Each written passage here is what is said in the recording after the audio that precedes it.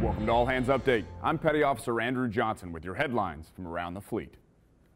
Chief of Naval Operations Admiral Jonathan Greenert updated the status of the Navy at a Pentagon press conference July 19th. He addressed sequestration, the impact of furloughs on the Navy, and the possibility of deeper cuts in fiscal year 2014. My goal, the Secretary's goal, would be to preserve shipbuilding and those ship contracts and those aviation contracts as much as possible.